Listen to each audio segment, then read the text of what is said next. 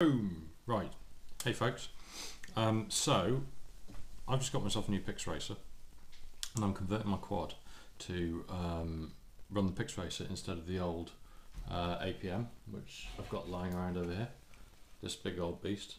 Done me well over many years, but I want to move to the Pixracer now. I want to see. So I'm using the old GPS from the APM 2.6, which is working fine. I want to try and use the old power module. Now the power module looks like this. Excuse me for moving the camera around. It's this one. You might recognise it from if you've got a 2.6 or a Pixar perhaps. They're pretty standard. You can pick them up off eBay now for really cheap. But there's a little problem I've just discovered with the pinout. So I want to tell everyone about it. So this is the old connector. I don't know if you can see this. It's got one red wire and 5 black wires.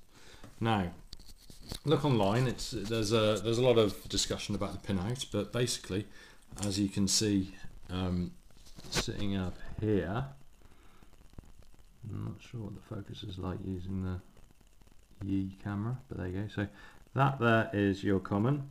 Then you've got a voltage sense, a current sense, and plus 5 volts out, which is what powers the flight controller usually. Now then, the problem is that when you get the Pixracer, which I've just mounted up here, it comes with a cable which looks suspiciously like it'll do the job.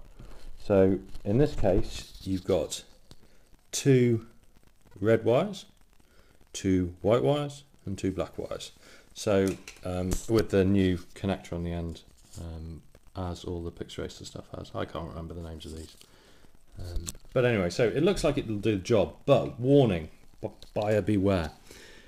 If you plug it in straight as it is, you're going to get a nasty surprise. Let me just plug this in for you.